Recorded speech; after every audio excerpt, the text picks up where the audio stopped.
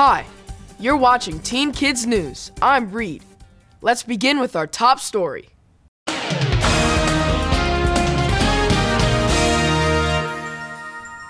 Let's face it, from poverty to pollution, our world is facing some pretty big challenges. Solutions are needed to deal with them. There's one group that may have answers, yet it's often overlooked. That group is us teens. But there's an organization working to change that. The Global Collab runs an annual contest called the Teens Dream Video Challenge. Before I tell you more about the Global Collab's video challenge, I need to first explain SDGs. Back in 2015, the United Nations came up with what they called a blueprint to achieve a better and more sustainable future for all. To accomplish that, the UN identified 17 SDGs, Sustainable Development Goals. For example, Goal 1 is end poverty, Goal 2 is zero hunger, Goal 3 is good health and well-being, and so on. So, the Global Collab invited teens around the world to submit videos that offer ways to reach these goals. 10 winners were chosen. One of them is Rania Ezenekwe from Colorado. Rania, you chose to tackle goal number 15, Life on Land. What is that exactly? Well, Life on Land basically deals with the Earth's natural environment and the biodiversity that occupies it. This can range from natural ecosystems such as the savannas, grasslands, and farmlands to urban landscapes and rural landscapes as well. So it basically deals with all life that occupies land and how we can promote a more sustainable future regarding that life on land. You specifically focused on desertification, which essentially means land that can grow crops, known as arable land, is turning into desert. Let's take a look at an excerpt from your video. 75% of global desertification is caused by overcultivation. Why? Well, to keep up with rapid population growth in developing countries, global crop yields must increase by 70% by 2050. To do so, farmers employ intensive cultivation methods that deteriorate soils, deplete freshwater resources, and contribute to desertification. So, how can we resolve this crisis while safely maximizing crop yields? Good question. And you actually came up with a possible solution. Yes, and my solution actually involves weeds. I know, those pesky little plants that just keep popping up in your garden, and no matter how many times you try to remove them, they just won't stop coming back. So why weeds? Well, weeds are quite similar to normal plants like basil, flowers, oregano, and all other plants that you grow in a normal garden because they contain essential organic compounds, organic nutrients, and nutrients that are necessary for life on land. So how does it work? Well, firstly, we need farmers to actually take these weeds and replant them in desertified areas. And when farmers plant these weeds in those areas, the weeds actually provide nutrients to the soil because they rapidly grow, and they also thrive in depleted soils, meaning that they can provide nutrients to the soil without taking much in. And when they do remove them, the soil is completely enriched as the weeds have provided essential nutrients to the soil so that when farmers go to plant the crops that they actually want, the crops can grow and thrive in those newly restored soils. That's awesome. And no one before you ever thought of using weeds this way? Maybe someone has thought of it, but I guess I was the first one to actually implement it, research it, and publicize it on this widespread scale. Very cool. What gave you the idea to turn useless weeds into useful fertilizer? Well, I just looked into my backyard, basically.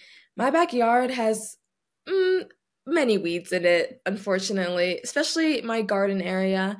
So I was just doing a little bit of thinking, and I thought, well, what differentiates a weed from a plant? Basically not very much, besides how fast they grow and what humans think of them. So I basically just thought that, maybe we can repurpose these weeds in very beneficial ways that could benefit everybody. What a great idea. You even developed a kit to promote sustainability. Yes, and my sustainability kit is actually called Grow Your Own Garden, or GYOG for short. Many people, especially in urban areas, in areas that are in the central cities, don't really have very much access to gardens like I do in a suburban neighborhood. So I thought, why don't we just bring that garden size and shrink it down a little bit? We could make mini garden kits that we could distribute to people who are in low-income areas or very congested areas like cities and make agriculture more attainable to them. Gotta say, you have an impressively fertile mind. Good luck with all your initiatives. Thank you so much. Goodbye. The time to start finding solutions to the most pressing global problems is now. That's because the UN is hoping to achieve the 17 Sustainable Development Goals by 2030. And that's where the CoLab comes in. They believe that teens globally are an underutilized resource, so they offer training and networking to empower teens. If you want to be an agent of change, check out the next video challenge at teensdreamcolab.org. The world needs you. I'm Alexandra for Teen Kids News. We still have a lot more to tell you about. Teen Kids News will be right back. There's a saying that one person's trash is another person's treasure. As we're about to see, in the world of design, that can be very true. My name is Guilherme. I went to SVA for graphic design. SVA stands for New York's School of Visual Arts.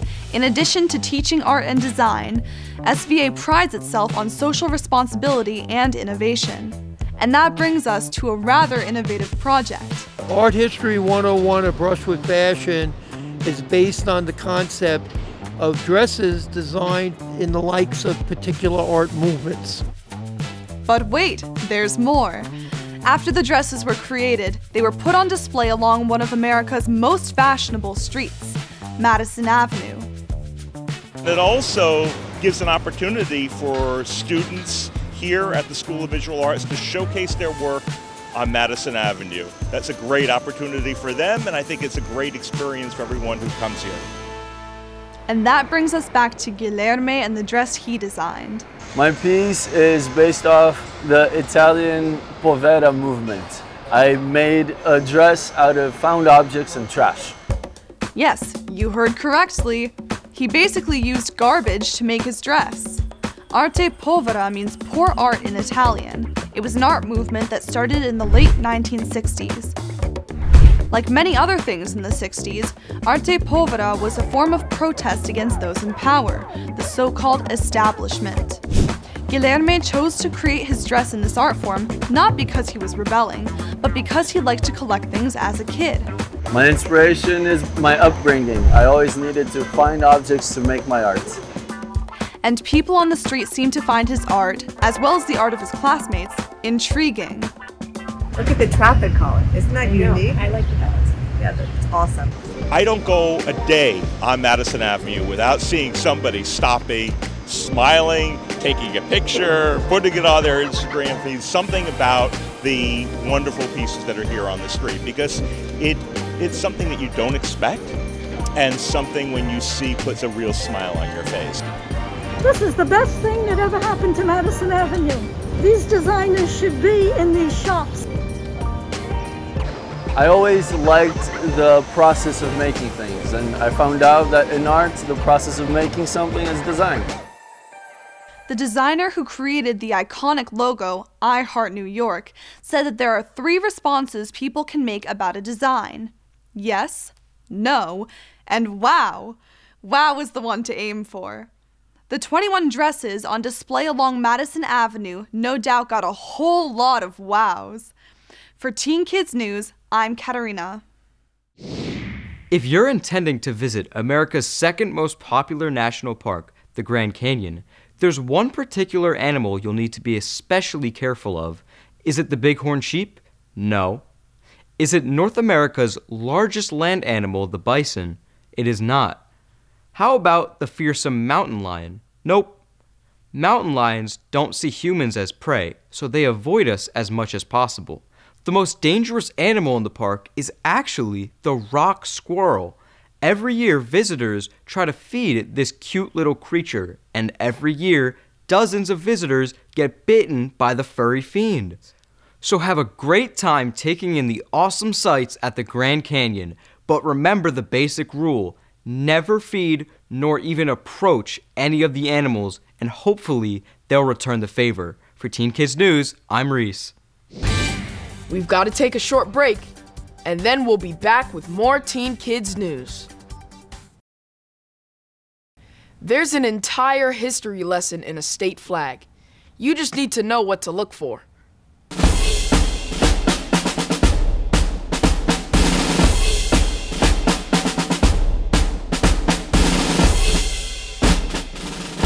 Virginia is often called the mother of presidents. 4 of our first 5 presidents were born there. Since then, 4 more presidents have been proud Virginians.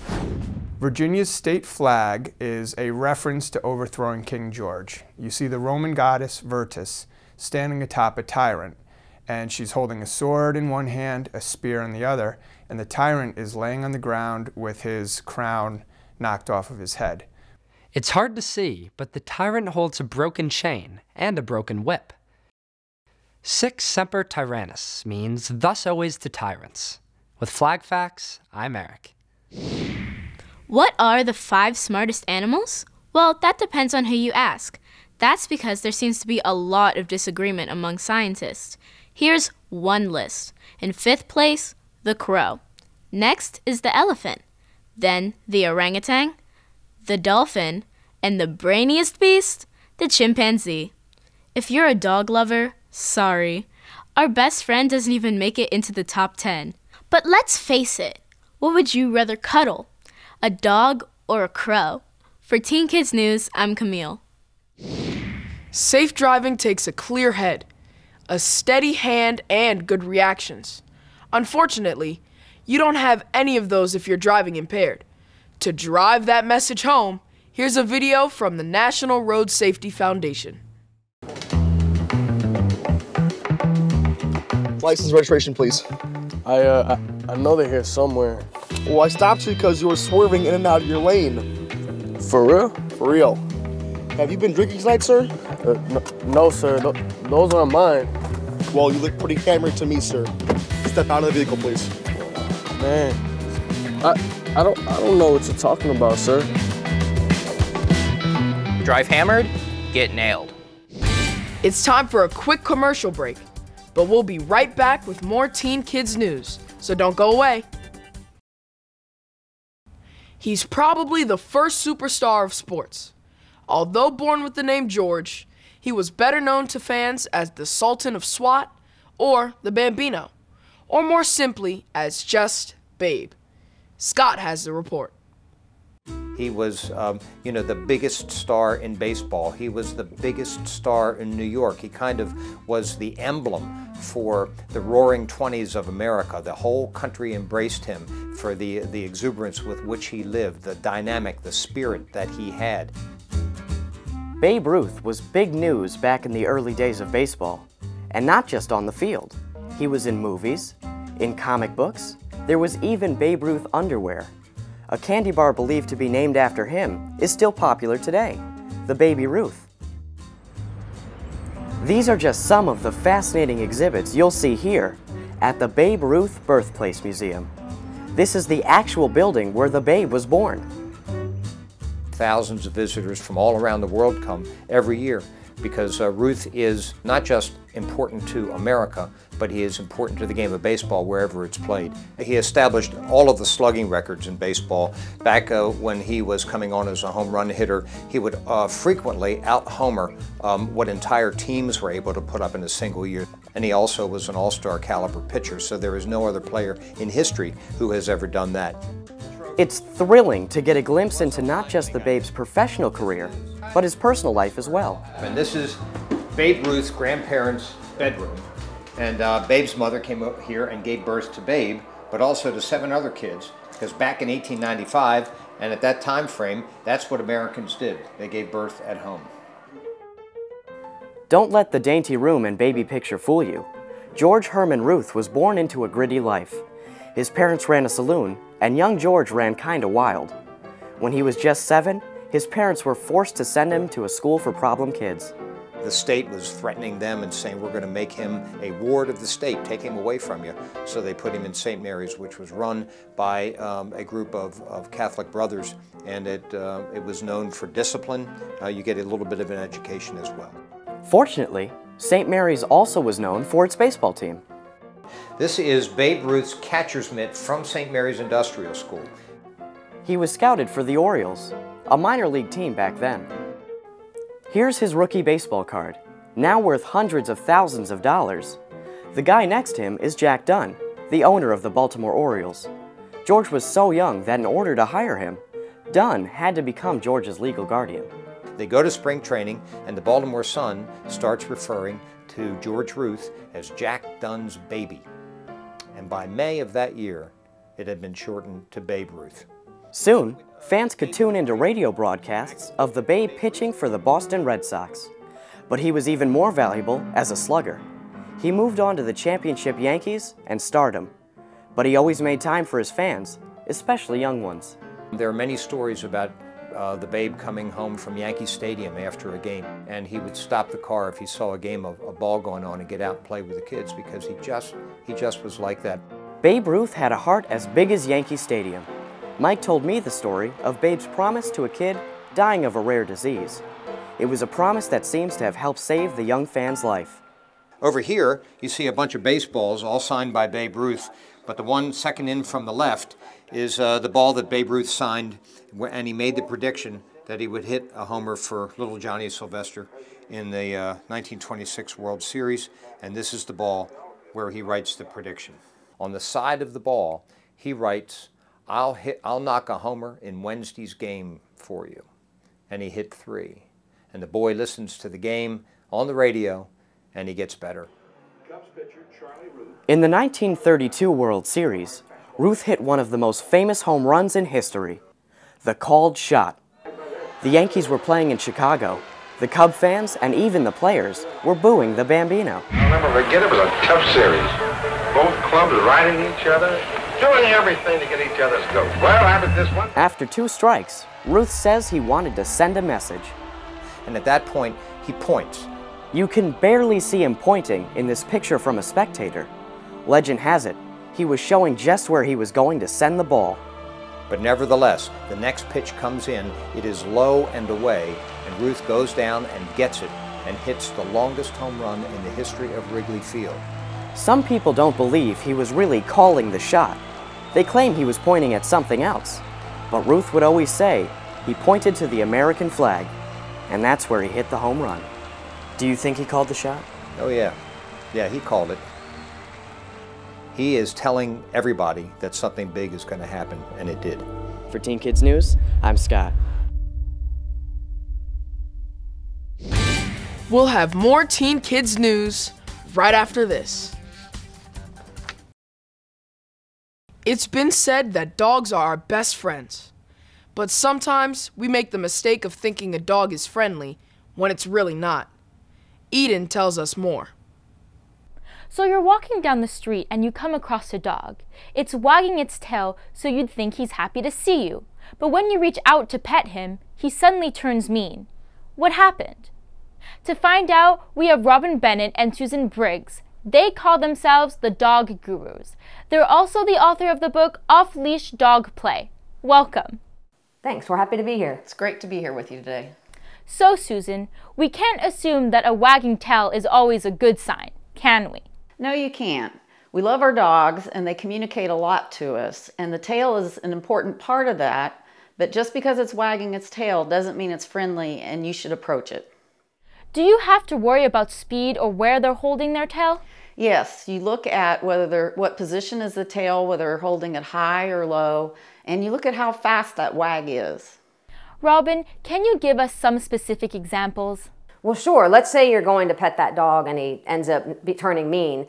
You might have noticed the dog's tail was wagging, but he might have been protecting his owner. So that tail wag might have been way up over his back, really high, because that's a really good sign that the dog is protecting something. Or maybe you have a dog that's afraid of something and he's hiding. You'll find that those tail wags are going to be really low, tucked under the body, but still wagging. But that's still a dog I wouldn't really want to pet right at that moment. Susan, besides the tail, are there other signs we should be looking for? Yes, we actually recommend we look at the other end. So let's look at the mouth. A dog that's safe to approach generally has an open mouth. A closed mouth means that a dog's starting to get uncomfortable. You can also look at their body. Is their Are their muscles relaxed? Is it kind of curve and loose? Versus a dog that you wouldn't want to approach would be very stiff. Those dogs are uncomfortable and it's not safe. But I guess the bottom line is, if you don't know the dog, don't approach him unless his owner says it's okay. Yes, you want to first ask the owner, and if the owner says yes, still check in with the dog to see what the dog's body language is telling you. Is the mouth open? Is the body posture relaxed? So really we would say 3 steps. Number 1, ask the owner. Number 2, ask the dog. And number 3, pet the dog if both of them say it's okay. I certainly learned a lot. Thank you both very much. You're welcome, thanks. It was great. So the next time you hear someone say that a wagging tail means the dog is friendly, you can tell them that's just an old wives' tale. And you learn that here on Teen Kids News. That's it for this edition of Teen Kids News. Thanks for watching. See you again next week.